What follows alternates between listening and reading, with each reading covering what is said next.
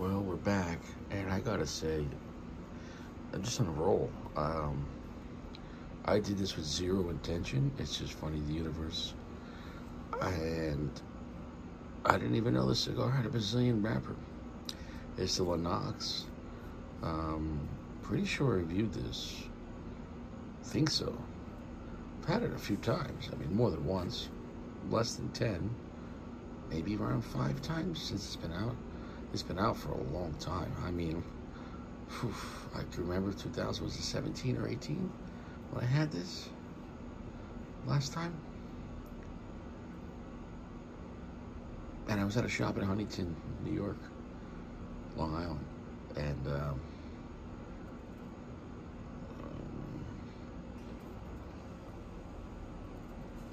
kind of acquaintance from a club where they're hanging out, and he bought me one of these. I enjoyed it. It was a long time ago, though. This is the 5x40, basically an Ozempic Busto. Brazilian, toothy, heavy, thick-looking, veiny wrapper. Mexican San Andreas binder, and the rest of it is Dominican Piloto Cubano and Olor, and the filler from their farms, LFD. So, and these sometimes can be kind of hard to find. You know, this is definitely not the baseline. When you get to the more special boxes of LFD, you've got the La Nox, La Volcata, obviously the Bull, the 25th, and then you get the LGs. So it is what it is. And then you have the Capitolo 1 and 2. But, and then obviously you have the new one, the Solstice. Solstice? Is it Solstice? Solar? No, which one was it? I'll look it up. Anyways, I'm fucking shit up tonight. Yeah, I'm hoping to have a good experience. That Davidoff Escuro, which is an Ecuadorian wrapper, but it had some Brazilian in the wrapper. I'm sorry, in the binder and filler. But it didn't. Overall, had some elements, but didn't feel like a Brazilian cigar. It had some elements of the Brazilian, but it was kind of a unique dark Ecuadorian cigar. Here, though, the Brazilian is in the wrapper position.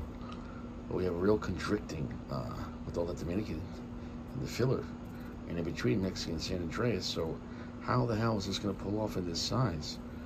And that might be a perfect size to try a cigar, because you just get the perfect ratio and dimensions for that smoke. You taste the smoke, not the tobacco, and that smoke has to go through the portal, which is the cigar shape, and the gauge is the portal. And the less room the smoke has, the more condensed that smoke is. And the stronger it's going to appear, the less roll. It's a medium full around the bat. It's got some nice chocolatey notes, but it's not a very thick, heavy chocolate note. It almost feels a little watered down, but not like super watered. The chocolate note's a little thin, if that makes any sense. But it's not in a bad way. I mean, well, I prefer it a little. You get what I'm trying to say, though. Picture Yoo-Hoo versus Nesquik. You know, but anyways, it's got a good amount of black pepper spice. Nice sweetness, though, like a pungently funky sweetness. Oh, it's Brazilian shit. Enjoyable, though. Nice size.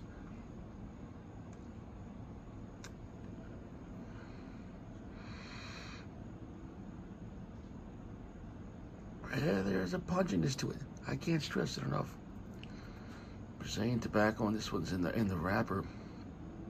This one's the La Nox here is more funky than the Escuro. Even though the Escuro had more Brazilian tobacco, but it wasn't in the wrapper position. This one feels like a true Brazilian type cigar, being that it's in the wrapper position, which surrounds everything. I can't stress that enough. Good amount of spice, slightly earthy. It is not within the LFD lineup. It's funny though. Perception, it is not a strong LFD.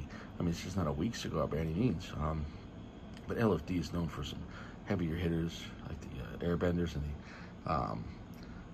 the Haro and Double Haros, Natural and Maduros. Yeah.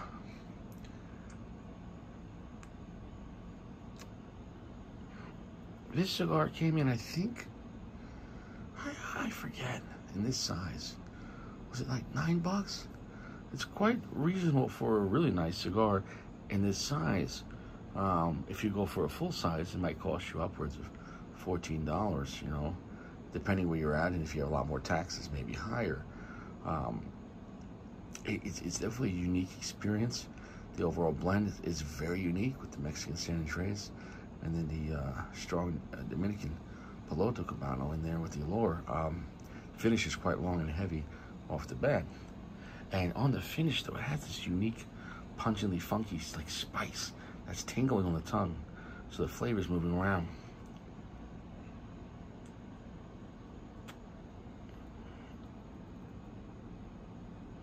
Just the slightest bit of a little bit of charred wood, too.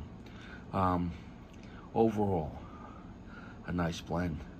Overall, I think anyone could probably enjoy this.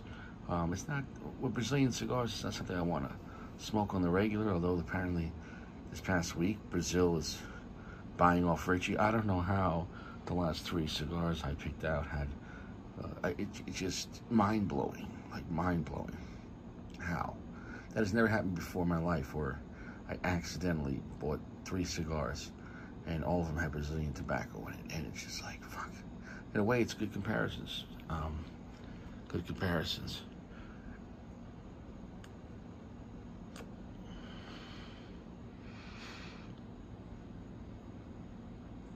Yeah, oh, that smoke is picking up a little stronger. That charred wood's getting a little stronger.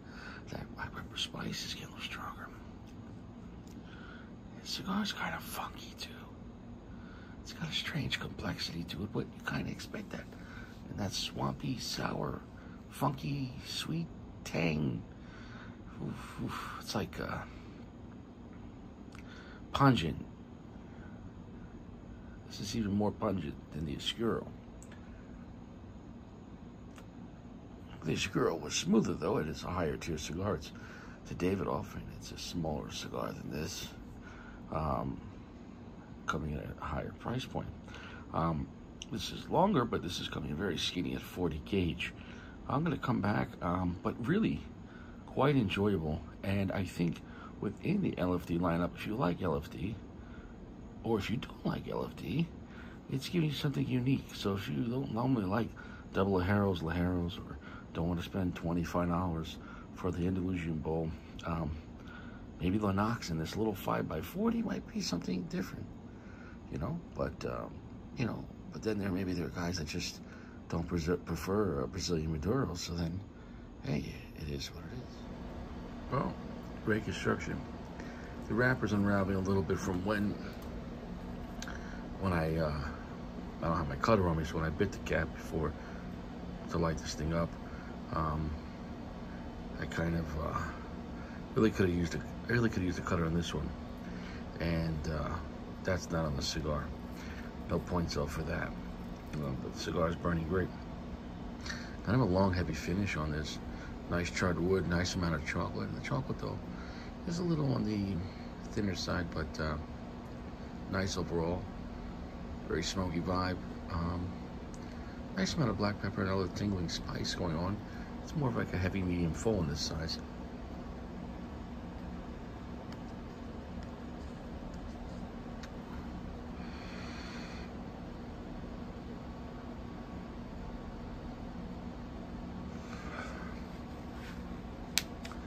It's definitely coming in, I think, stronger than the Davidoff Oscuro. Probably a little darker at this point. It's probably 75% darkness, and maybe a little more, but not exactly 8. It's on the darker side. It's definitely a heavier, stronger cigar than that. And ooh, right there, the finish. Just about to really think into the last third of this.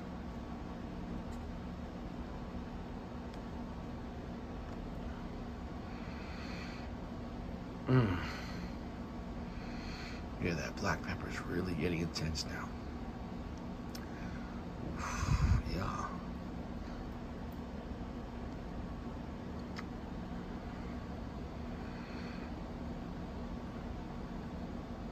Right there, red pepper too.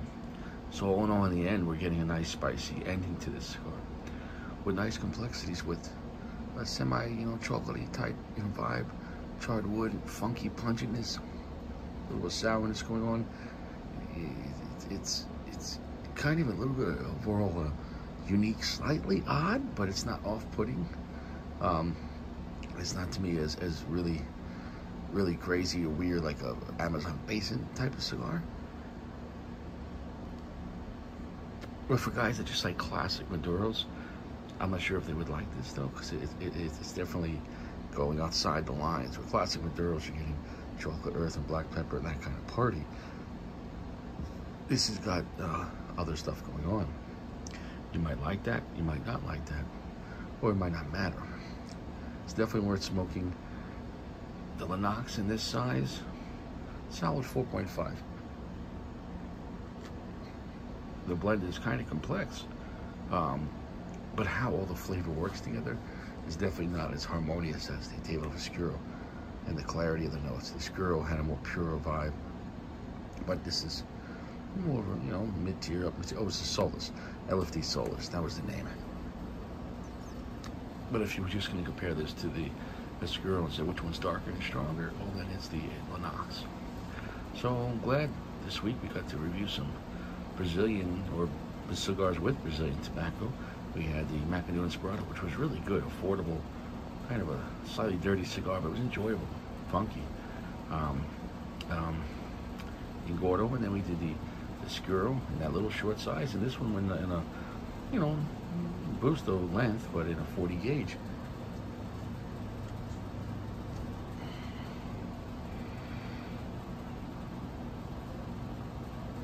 Cigar is getting sweeter, but almost like a syrupy note too. This last third is quite interesting, so I would recommend it. I'm not saying box worthy, but maybe check out one or two of these short skinny gauge, you know, 5x40. Just be careful cutting this. Like I said, I kind of butchered that biting the cap.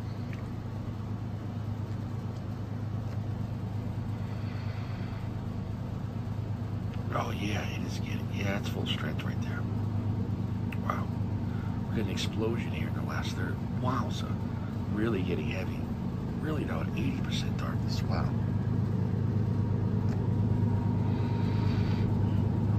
Balls to the wall, long heavy finish. The charred wood is really picking up. I feel like it's like a horse race. And now the charred wood's coming in. Ooh, the black pepper and the red pepper is getting more exciting. Look at it. And around the bend, we got more funkiness, punginess. They could go all the way up your ass. We're done here. I would say definitely check out the La Nox in this little 5x40. Kind of unique, and it builds up on you. And definitely by the middle of it, it starts getting pretty strong, and then by the end of it, kind of goes almost full AJ. But that's in this size. Watch out, P. Diddy. Big Diddy's, yeah, he's not gonna make it. It is what it is. Can't stop, won't stop. Federal trafficking. He had 1,000 bottles of lube. 1,000 bottles of lube. Damn, 1,000 bottles of lube. Is that gonna be entered into evidence? It was entered into someone's anus. Here's what it is. Stay fresh.